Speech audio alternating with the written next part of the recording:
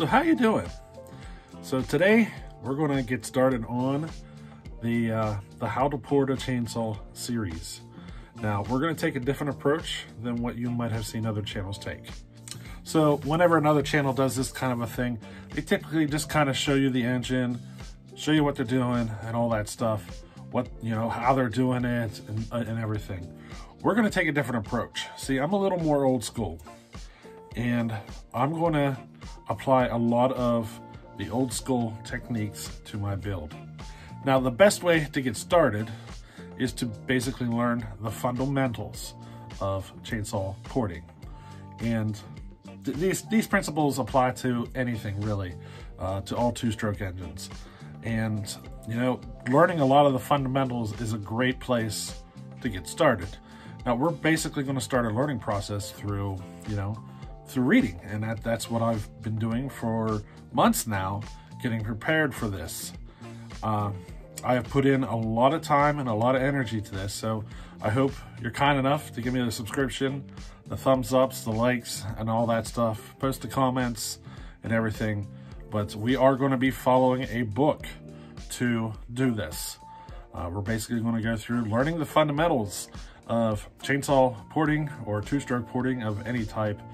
Now we're actually going to apply everything we learn in the process.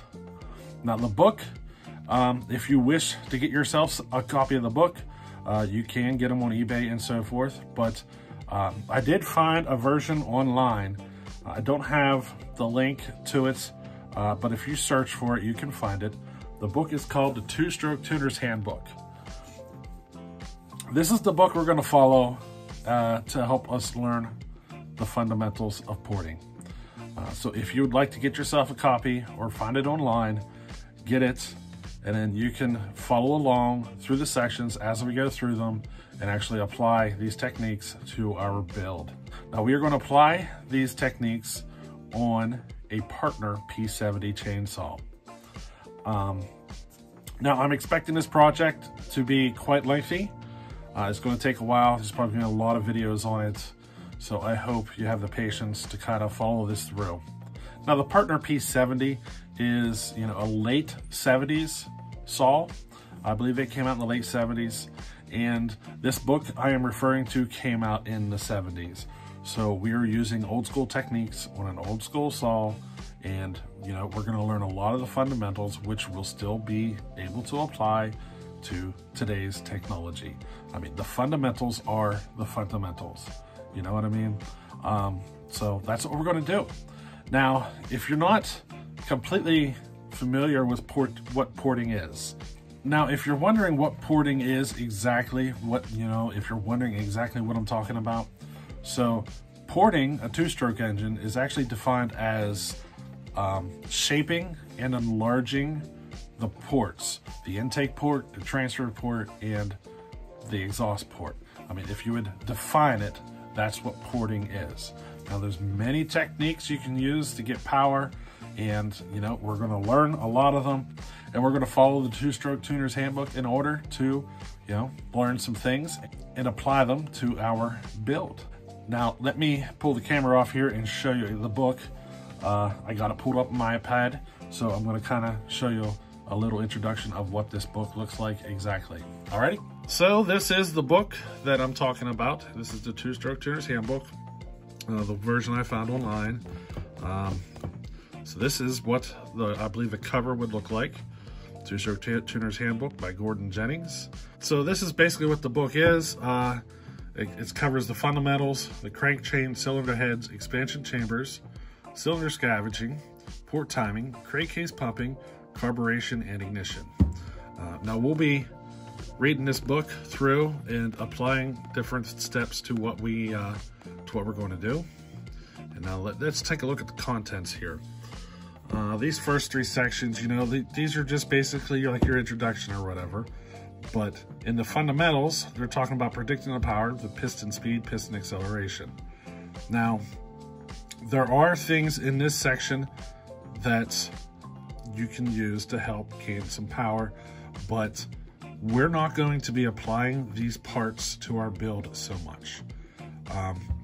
especially like you can even look at like the piston rings, wrist pin, crank bearings, crank assembly. A lot of this, I can tell you that we're not going to be looking to modify these areas for the most part. The areas we're looking at the most is here at the cylinder head, the combustion process, the squish band. We're going to be looking at that stuff. We're not going to be able to do anything with the plug location, but it is good to read that section. The cylinder head sealing and so forth. We don't have to worry about that so much because our saw does not have a removable head.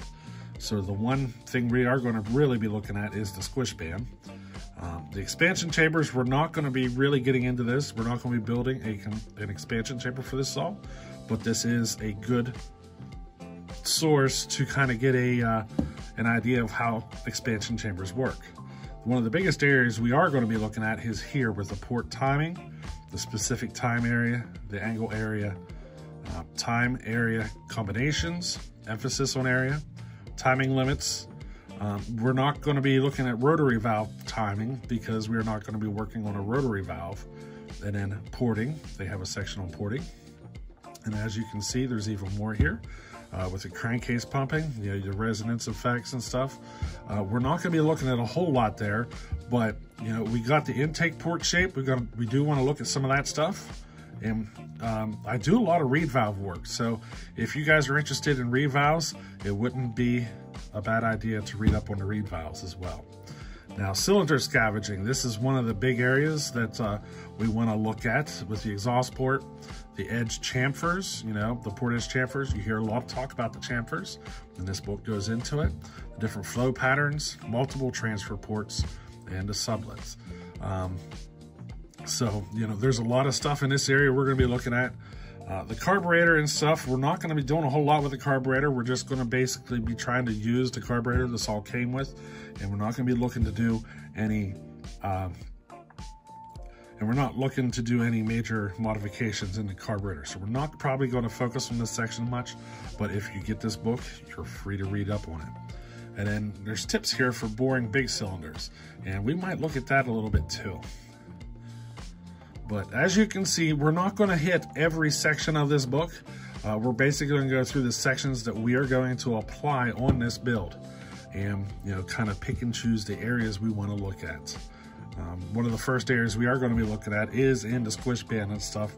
After we pull it apart, we're going to take a look at that. So this is kind of what we're looking at doing. Now, if you look at this book, if you go through it, you'll notice that this thing will actually give you math equations and stuff that you can apply. Like this is an equation to help predict the power of the engine. So there's all sorts of equations in there. It might be a little intimidating at first at reading it, but I promise you, as we get through this, you're probably going to feel a little more comfortable. Like this section here is talking about the piston rings specifically and how the different pressures apply and might move the ring around and stuff. But we're not going to be looking to do any of this kind of modifications in our build, but it's a good thing to read because it'll, kind of give you a better understanding of what rings do inside the engine. Now, I want to bring this to your attention. This book, McCulloch has an influence in this book, as you can see right here. McCulloch, the chainsaw people have used an arrangement similar to the one just described for years. I mean, just in that line right there, the chainsaw folks over at McCulloch have influenced this book. So we are going to be learning quite a bit here from many sources, and we're going to be looking to apply them. So here at this section, this is talking about the cylinder heads, and this is one of the areas we're going to be getting into. It's talking about the squish band, the efficiency, and so forth. I do advise that you read this. We're not going to actually read each section on these videos, but we are going to basically looking at what we've read, studying up with it. So your homework is to basically read each section as we're getting to it. So whenever we first pull this saw apart, we are going to be looking at the cylinder head, basically the squish band, and so forth. So this would be your homework assignment, which would be to read this section of this book, learn some stuff. It's talking about, the combustion chamber, with no squish band and the plug offset.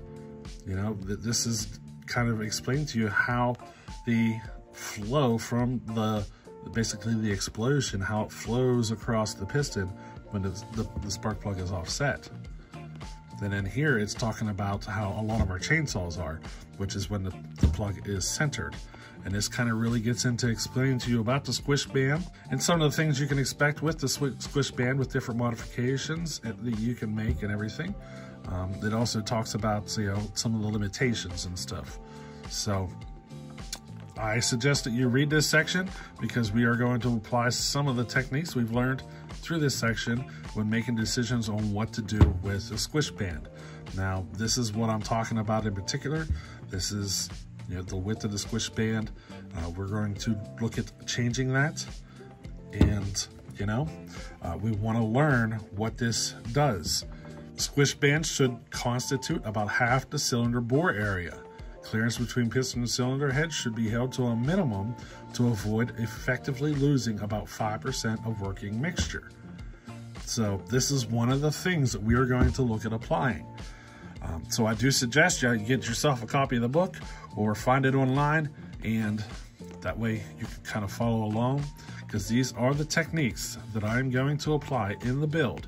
So I hope I didn't bore you too much with this little video, but I needed to get you guys on the same page as me to start this off, to get you guys, you know, some people prefer the printed version, and they are out there. I've seen copies of it go up on eBay, but it is possible to get it online, and it's a PDF file is what I have, and you can print them out. So yeah, that's where we're going to start this at, and I needed to get you guys on the same page. That's your little homework assignment if you want to follow this, and get your books, get them ready, because these are the techniques we are going to apply. Now remember, I am kind of learning some of these fundamentals along with you.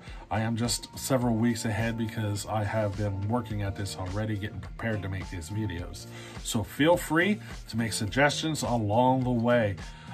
I encourage it, actually. It helps because then it becomes a group effort, and 2 heads are better than 1. And you know, what if there's 200 people watching this video series? Well, that's 200 heads coming together to make the decisions in this process.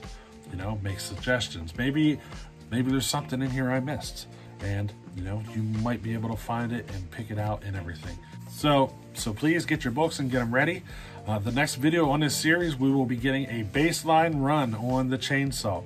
It'll be the first cutting video on this video series of this chainsaw. I have already made videos of it cutting, but we're going to make a cutting video for this series specifically to get a baseline run, and we're going to compare it to another saw that is a modern saw, roughly the same displacement. It's actually a 372 clone made by Holtzforma. So we're going to do a comparison video of those 2 saws. One is brand new and the other one is from the 70s. So we're going to kind of get to see how much technology might have changed between those 2 saws in that time period, you know? And we're going to be looking at different modifications we could do to try to bring the P70 up to a much better performance level. So get prepared. The next video will be actually doing some cutting and getting a baseline. So I hope you enjoyed this. Please get your subscriptions in and follow along. Thank you. See you on the next one.